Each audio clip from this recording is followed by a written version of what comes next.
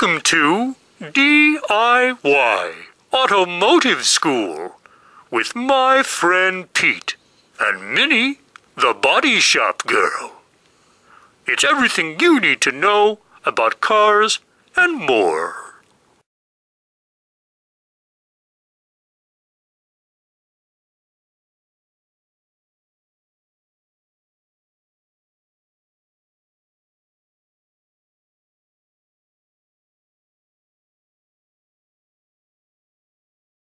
Alright, once we have ground down all of our spot welds, you can see that it looks very nice. You can see that this is actually a little bit lower than our dash, and you can also see there's no warpage at all.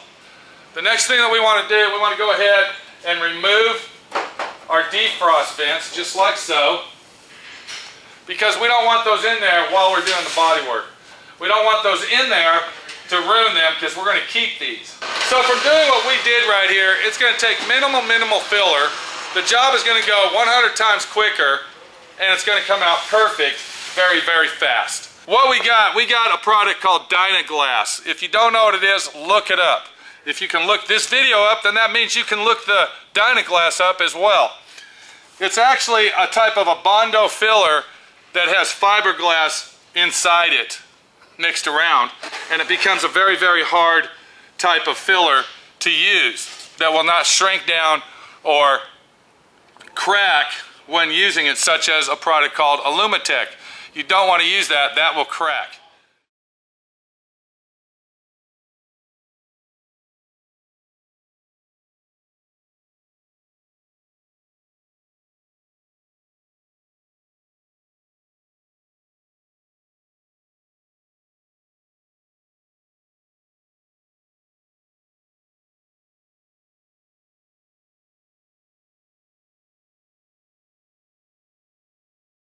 But what we're going to use this for, we are going to use this product as our filler coat. And when I say filler coat, that means all this is going to be for is to fill the edges in and feather them out. You're going to go ahead and mix that up. Make sure there's no streaks, it's one color.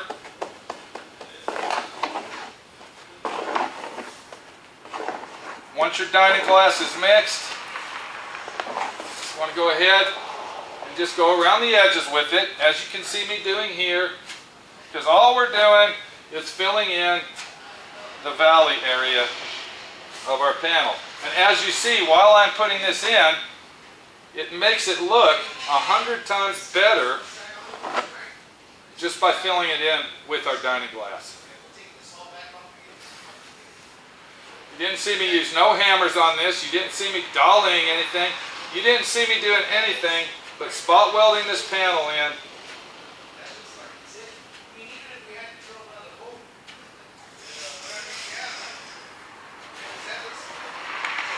And filling. That's all we did. Spot and fill.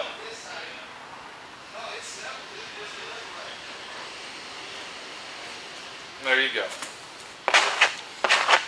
So what we'll do is we'll go ahead and let that dry. We'll sand it down. We'll come back. We'll go through the procedures of our body work, and that will be ready for primer within the next hour or so. I would like to tell you straight off the bat, this is not a recommended repair for the outside of the vehicle or anything that actually comes in contact with the outside world. This is only a type of patch that you would do on the dash, for instance, or maybe that back wall back there. Do you see what I'm saying? Something inside the vehicle, that's it. So this is Pete, my friend Pete, showing you that patch paneling the inside of your car is easier than you thought. Now, if you happen to own a TIG welder, or you're somebody that knows a TIG welder or has a TIG welder, you would then go back and TIG weld the whole thing up, but it's not necessary. It's really not necessary. What we have done will last a lifetime of the owner owning this vehicle and past that. Take it easy. We'll see you later. D.I.Y. Auto School right here, shaving the dash, showing you how to shave the dash, showing you how to do it the fast, easy, simple fucking way.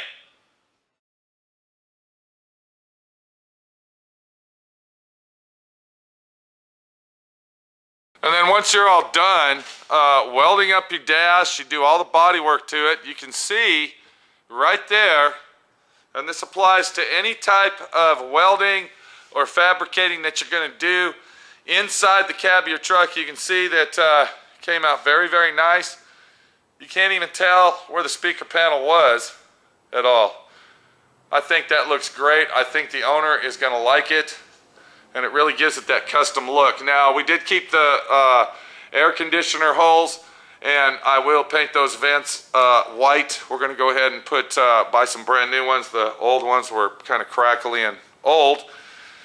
And yeah, came out great. I like the way it came out.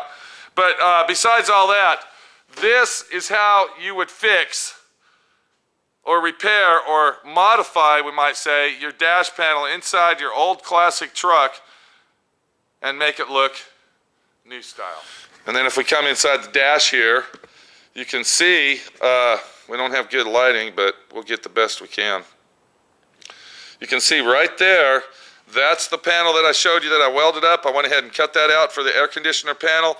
That is where the original air conditioner was. There was a panel that actually bolts in there, and it looks like the other side over here. We went ahead and welded that up smooth. We did our minor body work to it. I then took the air conditioner control, cut a hole out the proper size, and then went back, primed everything, and painted it.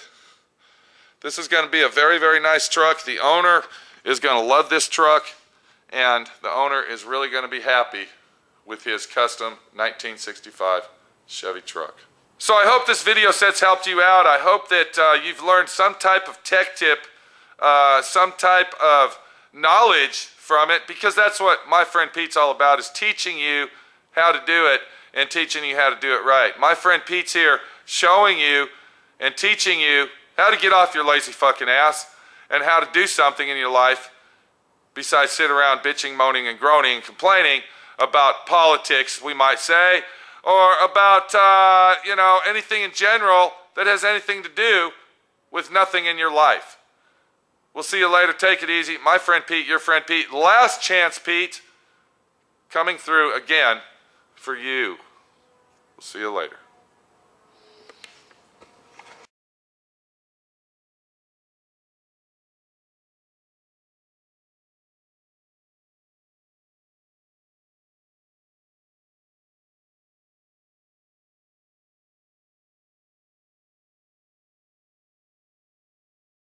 Thanks for watching D.I.Y. Automotive School. Classes don't stop till you know everything.